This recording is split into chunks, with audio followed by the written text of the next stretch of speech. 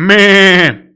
What was that? Hey, what's up YouTube? In this video, I'll be showing you how to make this awesome sheep house. If you enjoyed the video, please do remember to like it. And without any further ado, I'll show you how to make it. So, if you want to make it, here's what you'll need. Grab yourself some white wool, some white terracotta, white concrete, black concrete, magenta concrete, pink concrete, oak planks, oak doors, and we also need some glass. And if you actually plan on doing the inside of your sheep house, you'll also need all of the other materials that we have right here. Unless you plan on doing something different than I have, in which case ignore me and grab some other stuff. So, once you have absolutely everything that you've seen in my inventory, we can begin. We're going to start off with a row of 8 white wool coming directly up from the ground. That's going to be 1, 2, 3, 4, 5, 6, 7, 8. We're going to go right by 7. 1, 2, 3, 4, 5, 6, 7. We're going to hit the ground. We're going to connect all the way over to the left. And we're going to fill this in using white wool. So we're going to completely fill in this big square shape using white wool. We don't actually have to do this, although it will make the interior look better later. Now, once this is filled in, we want to come down to the bottom left-hand corner of the build, move inwards up right diagonally by 1. We want to place a white wool. Go right of that by 1, the white terracotta, 2 with the magenta, 1 with the white terracotta, and 1 with the white wool.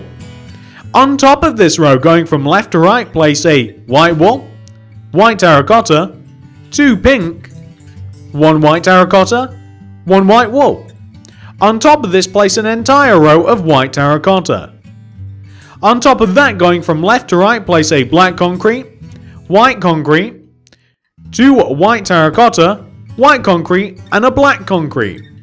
Place white terracotta on top of all of that, with a finishing row of white wool directly on top of that. That's most of the house complete. Take the top 2 back corners of your sheep's head and extend them backwards each by 7 using the white wool. 1, 2, 3, 4, 5, 6, 7. We can then extend that 7th block across, and we can connect it to the front of the build, joining each corner block down to the ground to forge a solid shape, exactly as you can see me doing now.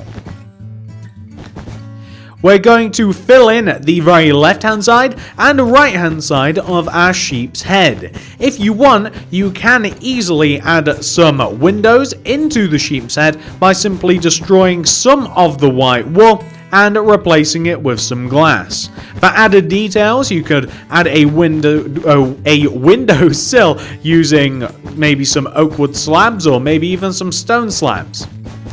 At the top of the head, I've chosen to add a skylight. What this means is that we're going to add a single row of white wool inside of the top of the head, going all the way around the inside, with glass inside of this. This prevents any need for any interior lighting, such as torches or glowstone or whatever. On the back of the build, we're going to want to choose a place to have some doors. I'm going to chuck them right in the middle.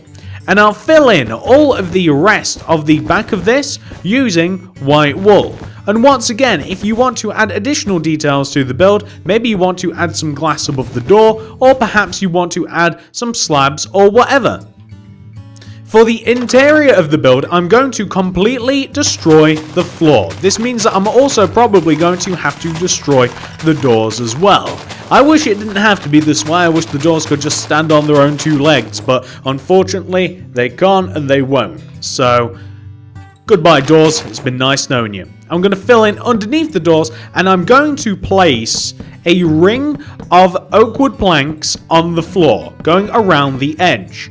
And I'm going to add an additional ring of oak wood planks on the floor, going around the edge like this. You see, I want to have a space to put some chests in the floor, and I'm trying to figure out where to put them. I think a good place is going to be here, a double chest, and I'm going to place pink concrete behind that and all the way around.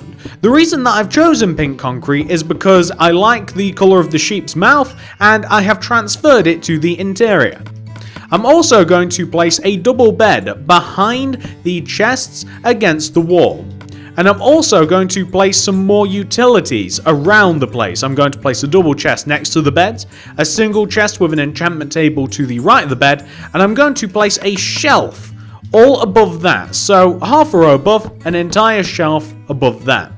I want a double chest above the bed, and I want to have some useful stuff as well. So I think it'd be good to have quite a few furnaces left of the chest, maybe a 2x2 square, and the same but using bookshelves on the right, with a shelf above all of this.